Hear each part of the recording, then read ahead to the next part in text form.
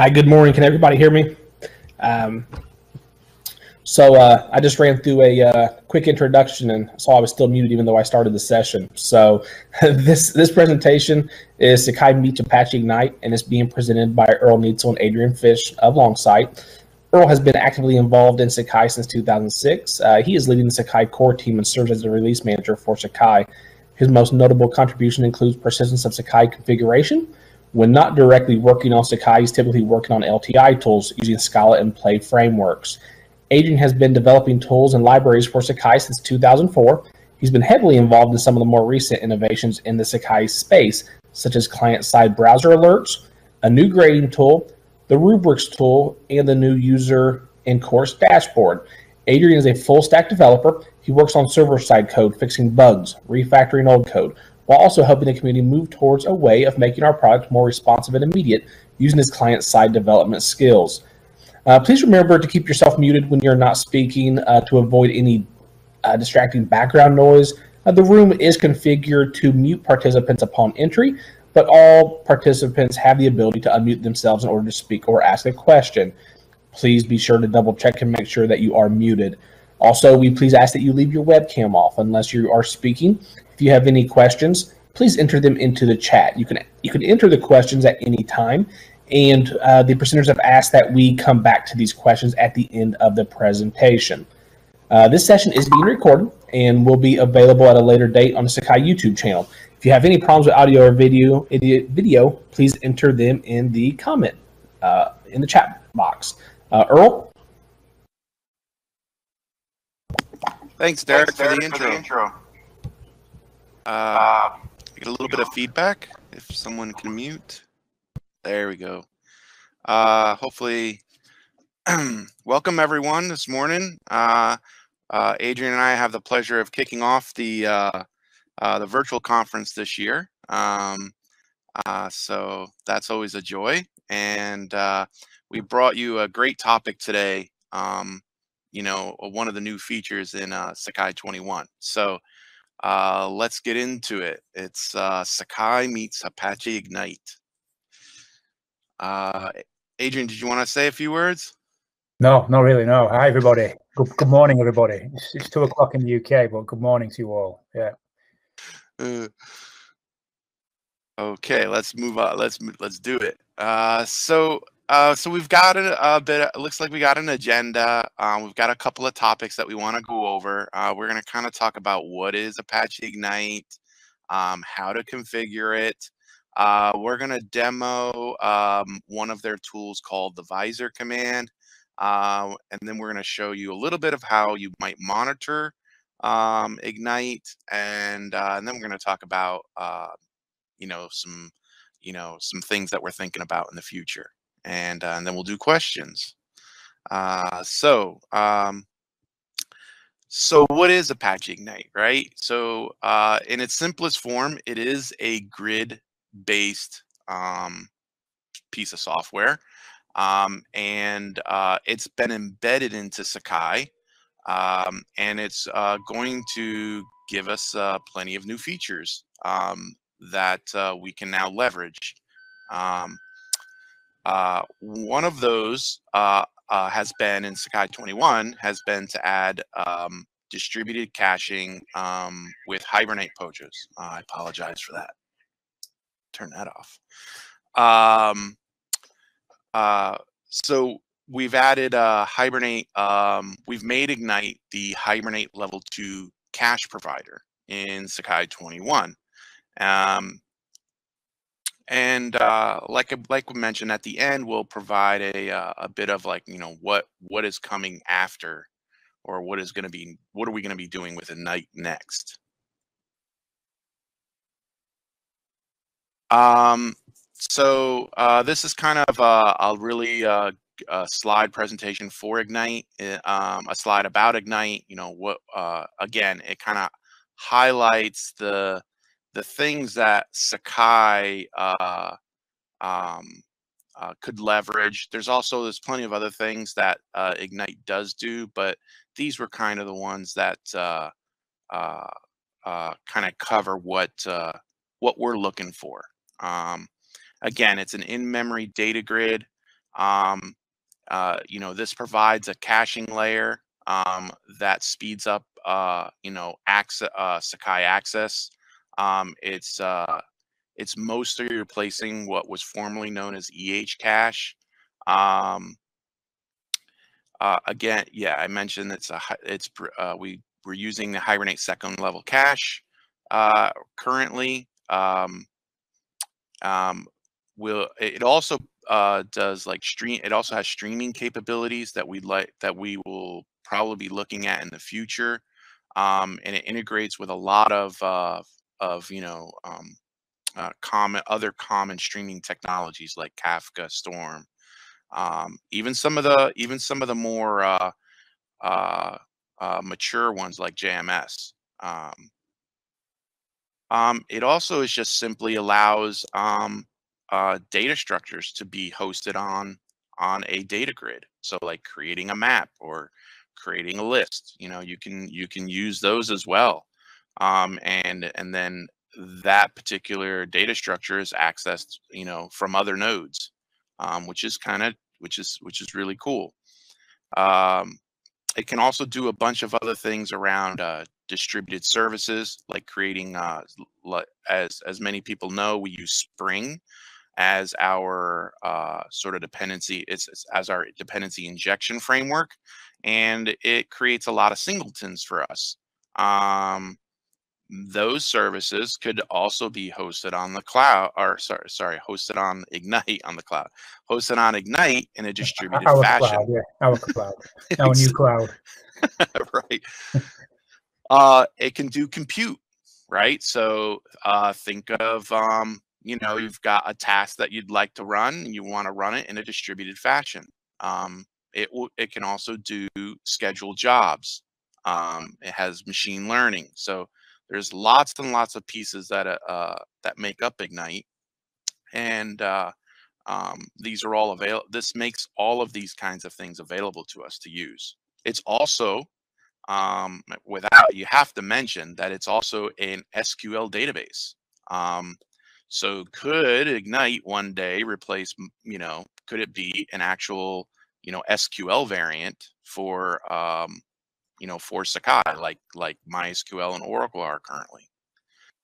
So that just kind of gives you an overall, and there's plenty more. I have a reference slide where I provide links to most of all this information so that people can get to. So we're going to talk about Sakai configuration. Before we go into that, Earl, I mean, so yeah. What Earl just said there, the first couple of things like the level 2 cache, that's the stuff that's in 21 now. So this stuff is actually all Apache Ignite is there, but we've just dipped into certain areas of the functionality, and the main area is the level 2 cache. So I mean, the main benefit we get from using Apache Ignite for the level 2 cache is that the old 15-minute cycle of data being updated across nodes is now in the order of milliseconds.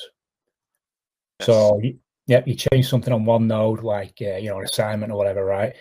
That's going to like get reflected in the order of milliseconds across all your nodes.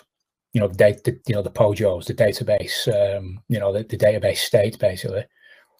Yeah. So you no longer have each node maintaining their own, second level cache, basically.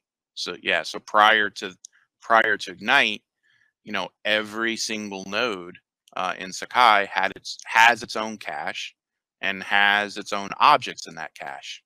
And now all nodes share a single cache. Yeah, and that's why Earl went for that part of Ignite first, because we wanted to try and get rid of that 15-minute lag time, basically. Exactly. Yeah, it's good. Anyway, sorry, carry on. No, that was a great point to bring up. So we'll jump into configuration. This is primarily just a slide to say, because Ignite does require, there is a certain amount of auto configuration. I try to make it, as automatic as possible, but there are things that one would need to set minimally.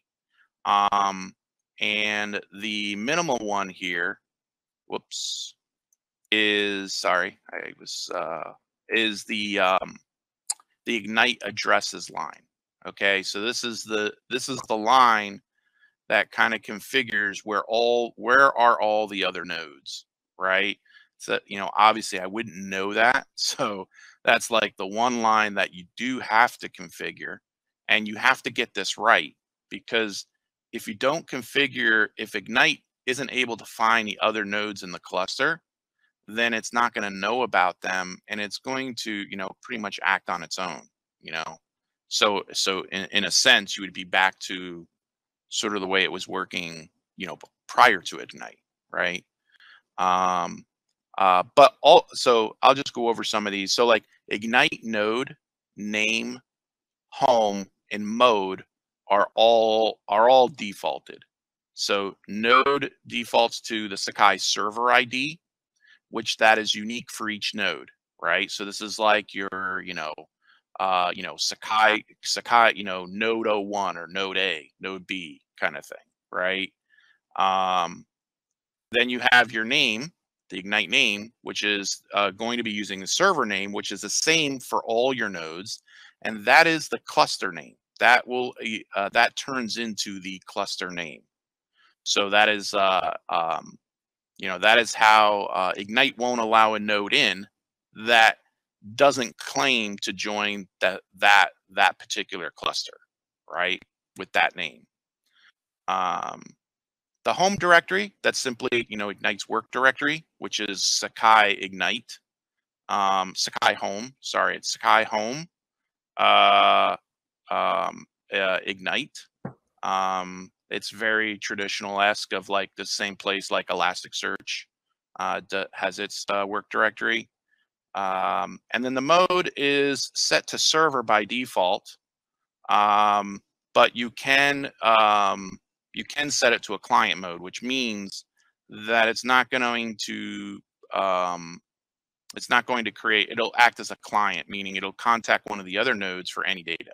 Basically, it's not going to actually store data on this node. So then we come into sort of the network configuration. And the network configuration will look something like where the address is the interface of the server that you want it to bind to, right? So if you have a server that has, 3 NICs and they go to different networks, you'll need to, pick the NIC, pick the interface that you want Ignite to bind to there, okay? Then the addresses, I should mention port next. So port is obviously the port that goes along with that address, right? So in this case, I put 59100, and then the range, which also affects the port.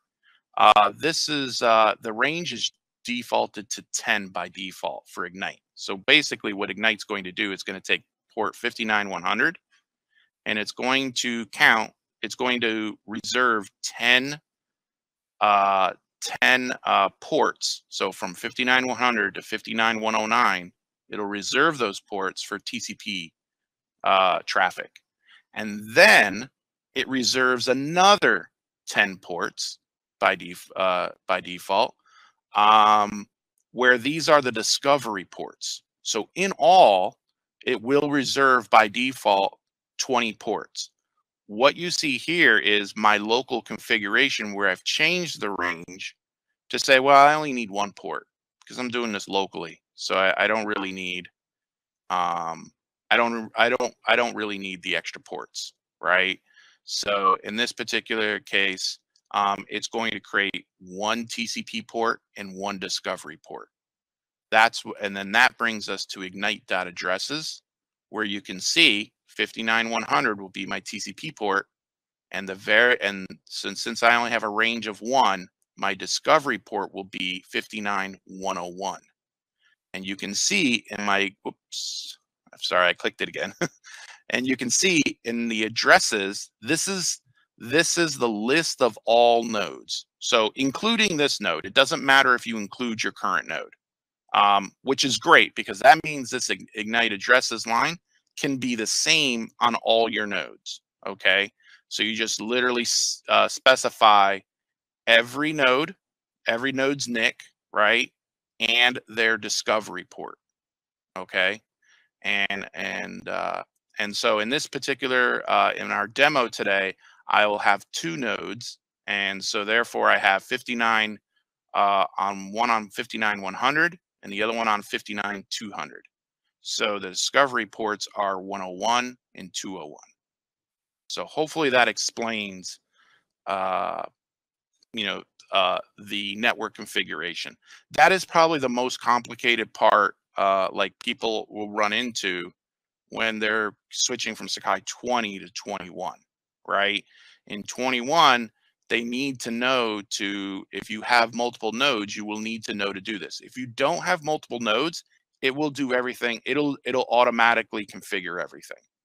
Like I said, I did try to auto configure as much as possible so that there wouldn't be too much that would be needed. And in theory, if you allow all the auto configuration, you don't really touch a whole lot. All you really need to set is the ignite addresses, potentially. I mean, you can. I would, if you're in a multi-node situation, I would advise, being a little more explicit, like setting ignite address, setting ignite port.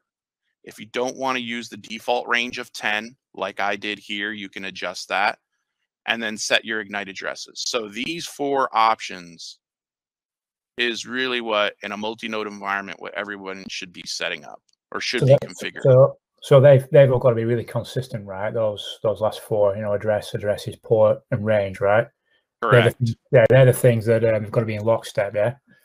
Correct. Exactly. They got to be accurate. Otherwise, you will run into issues, and we'll see that a little bit later on. If you've got it configured correctly, you'll see what it looks like, and then you'll know that you have it correct. Okay, so Sakai properties is important for configuration. Also is the Ignite components XML, which I'm going to just switch to real quick so that we can take a look. This is the Ignite components XML. I apologize if that isn't that is hard to see. As you can see, this XML file is a typical Spring configuration file, and in here we do configure a bunch of things. Most notably is, for example, our data regions, right? Which is this these beans here. There's a Spring region and we have a Hibernate region. So as you can see, we can set, sizes. We can size, for example, set the max size on this data region. Now it's mindful to keep in mind that these data regions, these are what are called they're off heap by default, meaning they're not in the JVM's memory. So what Ignite will address memory outside the JVM. And in this case, this is how this is done. So we set up a region for the Hibernate POJOs, and we set up a region for Spring. Okay, and I'll talk about Spring in a little bit later. And then we as we come to some of this is it's self-explanatory. You come down. This just actually says here are the data regions that we're going to be using. That we're going to be configuring. There's also these are some so we'll go over some of that. Here are the caches. These are the 2 types of caches that we these are the basic Hibernate ones, which are the default the update timestamps and the query results caches. Okay. And then we come down into our core list of caches. So these are needed by Hibernate, these 2 caches, right? The update timestamps, every single object that is put in the second level cache will have a timestamp on that object. And then the query results obviously is to cache the results of queries. And again, so we have a region for those. We've got a core list of objects that that we use in Sakai that are added to the Hibernate second level cache. This is a big list, as you can see. This is where if you're going to create a new cache or add a cache to an existing one, this is typically where you're going to be doing this, is in here. Okay. And then we have a section for contrib tools. These contrib tool caches, these are optional. Okay, so what does that mean? It means that if you don't deploy this contrib tool that uses these caches, then it will not create them. Okay, so this is conditional. Conditional caches is what they're called. And what it does, the conditional cache, what it does is it checks to see if that class has been deployed to Sakai. If it has, then it will enable that cache. We will be adding more caches to this list from contrib tools, but currently you can see, I believe it's the oh, what's that one? The SCORM one. That's what this is. This is the SCORM. The SCORM, because a lot of people tend to use the SCORM. And you'll notice that a lot of these caches they have a parent, whether it's atomic or transactional, and these are the two parents. So you've got an atomic parent and a transactional parent. Transactional means that there are transactional semantics added to that cache, so to ensure consistency, right? So that's kind of what the two caches that you will typically want to use atomic over the transactional, because there's overhead for the use of transactional. But it is here because it is used in a few places. Okay, so that's the Spring config. That's the components XML. That's the Spring configuration. And then the last and final configuration spot is the Ignite configuration adapter. This is just a simple Java class, and is basically where all the Ignite configuration, starting, and all that stuff is done. So if there is something that you want to configure that, for example, you outside of like what we've already kind of set up as being configured, this is the place you would want to come make a change and do that. This is where the auto configuration happens. So you'll be able to see that here. You can see this is where it configures the home. This is where it does pull in all of these properties, again, like Ignite address, all the things that we've already seen. This is the class that brings all that together. So that's pretty much it on the configuration. I'm going to try to go a little bit quicker here so that we don't run out of time. So the next thing what we're going to do is we're just going to do a quick demo on Ignite Visor. And real quick, this is what Ignite Visor is. It's a command line tool, basically to manage Ignite nodes in a cluster. And there's just a couple commands that I listed in here that would be popular. And this is how you launch it. So we're going to do that now. So I have a cluster already running. Okay. You have to bump your font up, Elmer. I do, right? Don't I do? Yeah. Okay. So look, so I will do this one here. So I have two nodes. I just want to say I have a node A and a node B. What I've done in this log, and I will bump this up. Tell me when.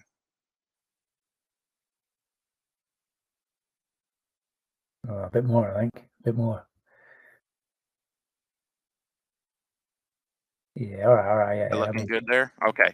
So So this is, I use multi-tail here to tail both logs of both nodes. So both nodes will appear here. I believe it's node A is the green, I want to, or blue, and I think node B is the green. Anyway, we'll see which one. I forget which one is which. But anyway, one is, so if it's colored in green, it comes from node. It comes from one. You know, if it's blue or green, it'll depend on what node it comes from. And so what I'm going to do now is I'm going to connect. Let me bump this one up. Yeah, just to be clear, that was the Tomcat logs we were just looking at, Catalina.io, yeah? Exactly, yep. So now what I'm going to do is I'm going to connect using the Ignite Visor command. This is just simply, I downloaded Ignite, the binary sort of zip file. You unzip it and you get this installation. That's all this is. It's nothing special. I've only added one file to this installation, which is in the config folder. I created the Sakai localhost configuration. We'll look at that really quickly. It is a very simple file. And in there, all I'm really saying is, yes, I'm doing an Ignite configuration, and all I want to configure is the discovery piece, right? And as you can see, I added both values of both of my nodes, right? So node A, node B here.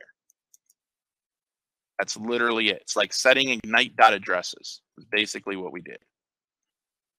And then I'm going to run this command, Ignite Visor command, and we're going to open a new session.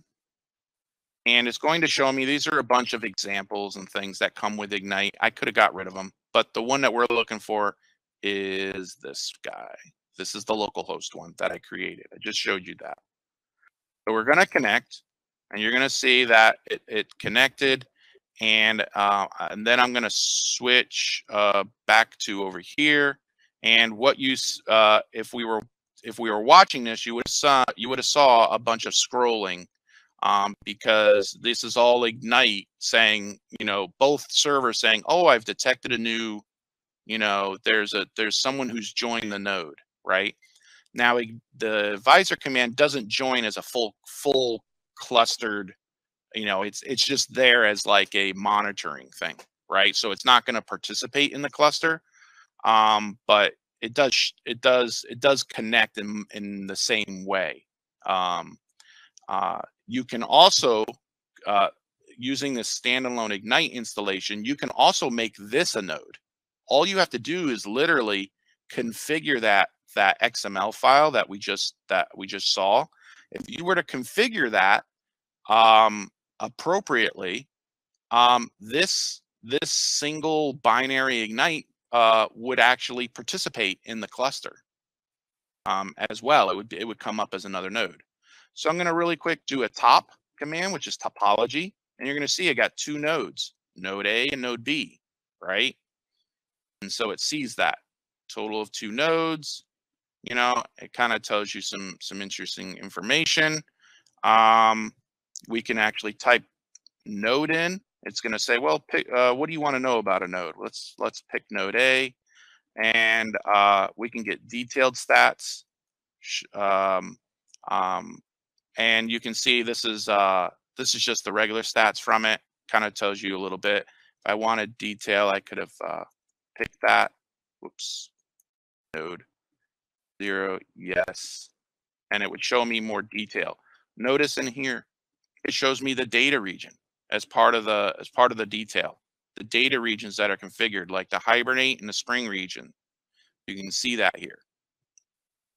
You can see the total memory that's been allocated. You can kind of see all this kind of stuff. Let's see what caches that we currently have here. So you can kind of see when we did cache, it kind of came out and said, okay, here's all the caches, which we have a lot of them. But like, for example, let's just go up to like, I guess like assignment, right? Let's see here. Here's assignment cache, right? and it tells you, you know, the stats about it and that kind of stuff. So this is a great way to see that kind of stats. So this is basically, you can also get the config for a node. There's a lot of things that you can do with this, but this is just simply the visor command. I put links also about where you can look for this, but that is simply that's it in a nutshell. So let's we're gonna move on here. So let's jump into monitoring. And so how could we monitor Ignite, right? This is important because you need to monitor Ignite. One of the really nice things about Ignite is that it's monitoring your JVM, and it's going to tell you about things that you never knew before. When you were running Sakai, like you never knew, like if you were having GC issues, Ignite will be vocal about that stuff because it's monitoring it. And if you start to run into GC issues, it's going to be vocal and it's going to say, hey, something's wrong with this node. It's taking too long to do GCs. Something's not right. And it's going to be vocal about that stuff. So sometimes when you see Ignite start complaining about things in the log or being vocal about things in the log, it's just letting you know. It's not because Ignite is the problem or anything, or necessarily the issue, you know, that you need to tweak or something. It's more that Ignite has been monitoring Sakai and it's kind of telling you that like things are not in a good way. And it tries to tell you maybe why that might be. But anyway, we can monitor Ignite using traditional JMX, like through Visual VM, right? We can monitor it through an endpoint in the entity broker. We can monitor it through the visor command, which I just kind of showed. There's also one called the control script, which is like a mini version of the visor command. And then there is something called GridGain's Control Center. So GridGain is the company behind Apache Ignite, and they create a monitoring solution for monitoring Ignite that you can look at, which is all web-based. It's very nice looking. It's not a free you know, it's not a free product, so you would have to have you know, you would have to probably, you know, look into that. But real quick, we can just look at we'll look at just real quick, like a couple of the monitoring, like Visual VM. We'll use Visual VM. That's, you know, that's so that we can just, these are the two Tomcats that I have running, right? I'm going to connect to one of them. I'm going to go over to the MBeans, right? This is JMX, right? This is all JMX stuff. And in here we have org Apache Ignite, right? We have, and we can see we have our Sakai node. That's kind of started up. You can see here's all my caches. And if I were to go, you can click on them and you can get all the stats. See?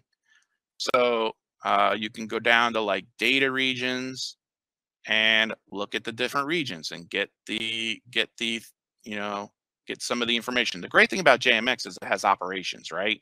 So like you can you know, you can do different things there, which is kind of nice. So like you can change things at runtime, right? You can tweak. Right. Oh, yeah. Yeah, so you can come here like in operations and like you can clear the cache, you know. This is so JMX is great for this kind of stuff. This is normal JMX stuff. Yeah. But this is showing you that Ignite has all these sort of things that you can monitor and do. Okay, so that's JMX. Next is the entity broker. So I did set up, let me get it up here. So in the entity broker, there is an Ignite endpoint. I guess I should go back one here. So everybody's familiar with like this, right? This is direct, right? And in here, there will be an Ignite one. And here you can kind of you can click on, for example, I want to see the cluster information, right? And obviously you can like put on the end here .json to make it look all nice and pretty. And you can see it says, oh, you got 2 nodes, and it shows you the sort of internal ID, the consistent ID. Remember, this is the server ID, node A, node B, right? And then it shows you the version of Ignite that's running. Shows you kind of the state that's running. This Ignite instance name, Sakai, this is the server name, if you recall. So this was what this would be. And so you can kind of, you know, you can kind of see a little bit of information with that. Let's jump back to caches. Here's local node information. So this one's kind of nice. This would be the local node stats for this local node. Again, this could all be gotten as well through the visor command and JMX. We've got, let's see here. We've got caches. So let's check out our caches, right? Here's all our caches, right? This is real nice. So if we click on the assignments cache, we can see the same information about the assignments. And of course, you can always put your .json on the end to make it look all nice and pretty, right? You can also do. So I mean, basically, if you had a node, right, that you're having issues with, you could basically go to that node, you could hit up direct, and you could just look at the caches quickly using this, right? Say you've not installed Visor, or Correct. And if you're logged in as an admin, okay, I believe so. If you log in as an admin, and you come back to cache, maybe let me log in.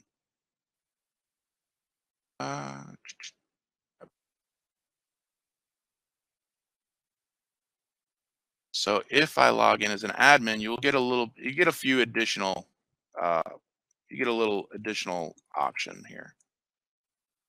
I'm just gonna get in here. You've got demo fingers, man. Demo fingers. Yeah, I do. Yeah. Okay, there. See? So all of a sudden this clear option came up. So if you're an admin you can click clear, and this will clear the cache. Now, if I go back over to multi-tail, you will see here, there's a line here that came out on this node that says clear cache, cleared cache, this assignment, there were 2 entries in the cache, and it'll say by the user. It's like way off the end of the screen though. So, but it'll say like by admin did this, right? So it'll kind of show you that. So that's kind of neat, so that you can actually, you know, sometimes it's important to clear a cache. Like, when would it be important to clear a cache? So we know sometimes that your support folks need to like make minor changes in the database, right? Maybe they have to go in and they have to, you know, make an adjustment or something like that. Well, remember, these objects are cached they're cached now, right? I mean, like, these are cached objects, right? So if I make a change to an assignment and that assignment happens to be cached, right? It's not going to, you know, Hibernate didn't know that somebody went in manually to the database and made a change, right? Maybe like somebody went in and like set the deleted flag from, you know, from true to false, you know, to do that. So maybe somebody did that, right? But if that object is cached and you went in through the database manually to do that, it's not going to show up, right? Because you're going to still see the cached version, right? Because Hibernate will invalidate the cache when it sees changes. But if you go in and circumvent Hibernate, right, basically, you know, doing a manual SQL query, then you're not going to see the changes, right? Because they're still in the cache, and Hibernate didn't know you did that because you didn't tell it that you did that, right? So if you did something like that, or a support person did something like that, you'll need to clear the cache. And you can do that through the entity broker, or you can do that through JMX, for example. You can also do it through the visor command. You can do this exact same thing through the visor command. And down the line, what we'll do is we'll add a a console, an admin tool that we've currently got with the old school caches to do this, won't we? Probably. Correct.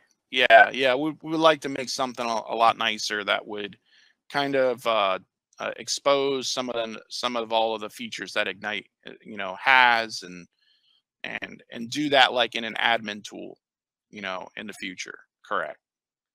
So let's see here. Let's get back to because we're gonna run out of time. So when I get to so that's monitoring. Okay, so we made it to the timeline. Okay, so we're real close to questions. So we've got Apache Ignite was added to Sakai21. And we added 2 caches, basically, the Hibernate second level cache and Springs J cache. Okay. Sakai22, we did lots of tuning. We added conditional caches for contrib. There was lots of tuning done to Ignite to get it to just to get it to be performant in a Sakai environment. Most of that has been ported back to 21. But all of that stuff was done in the Sakai 22 development cycle. Yeah, that was real world tuning, right? With our clients, right? There were a few rocks in the road, and the tuning needed to happen. So yeah, it's real world performance stuff that's been done. Yeah, and then we got for Sakai 23, we've got we want to make Ignite our single cache provider, meaning we remove cache, we remove Terracotta, we remove Hazelcast. So all of these other caching solutions that really never really got off the ground, there might be an institution out there that might be using it or such, but there's very, very few using any of this stuff. So all of this is going to be, cache was used by everyone, but that is just we're going to remove, that'll be finally removed, and Ignite will be the single cache provider for all Sakai's, for Sakai moving forward. Just a 5-minute warning, guys. Okay, thanks, Derek. So, we will do, there's other things we can do, like we were thinking of doing events. We can do publish, subscribe, for those kinds of events. The big one for Sakai 24 is distributed sessions that we're looking at, which is where, if a user's on one Sakai node and say, there's a node that needs to come down for maintenance, and it's got 100, 200, maybe 500, users on it right now, or 1,000 users, right? Well, you shut that node down and all those users don't notice anything. They just move to another node. That will come with distributed sessions. So that's coming. We've got, and then we've got things we can do in the future, but let's get to questions because I know we're running out of time. So let's do this. One of the first questions I saw here was from Sean. In configuring Ignite, are fixed IP addresses required, or can a list of domain hosts be supported? Yeah, you can use domain host names too, DNS names, but typically in this kind of configuration, you typically don't like to leave that up to, yeah, you can use it. It's totally fine to use that. Totally valid. The DNS or IP addresses, doesn't matter. Just needs to be resolved. I'll leave it on the timelines in case somebody has questions about that, because that's likely where. Any other questions? Just ones I see so far. So if you guys have any questions, feel free to type them in the chat. That's a good one, Matt. A cache. Hey.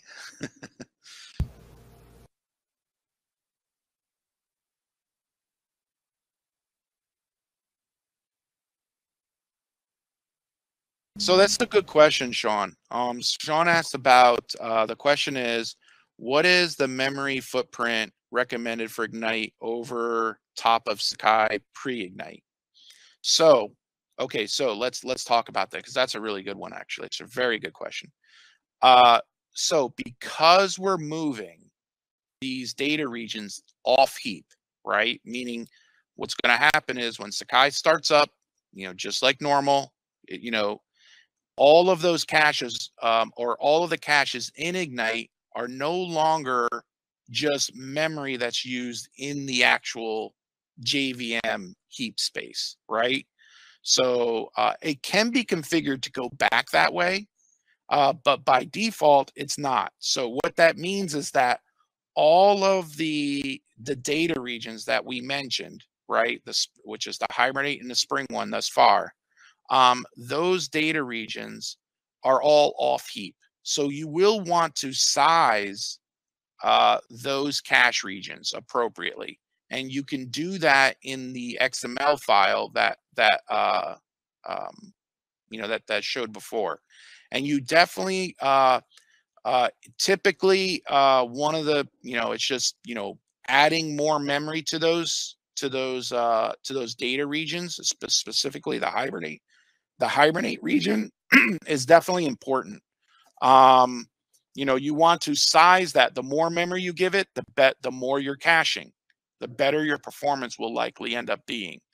So adding more memory to those, I would say what we've done is we've added up to 2 gig is what we've done for just Hibernate.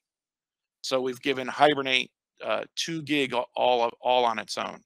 The good thing is like that stuff now is not in the Java heap space, right? So that's a really nice thing, actually, because that's actually a good thing for the heap, because previously in cache, all of that is sitting on the Java heap, right? And so, that's just memory that's being taken up, on the Java heap for caching, which is kind of like what Ignite was like. That just makes no sense, right? I don't want to say it makes no sense, but there are some cases where it does make sense, but most of the cases, why tie up that memory in your Java heap space when that should be for running your Java application, right? And so all of this memory is stored off heap. It is serialized, so there is that one part where everything is serialized, but when you're replicating caches to other nodes, right? It has to be the fact that it's in a binary format, serialized already, is actually a good thing, because then it serializes really fast to all the other nodes. So it's just something that would need to happen anyway, even if you were to put those back on heap.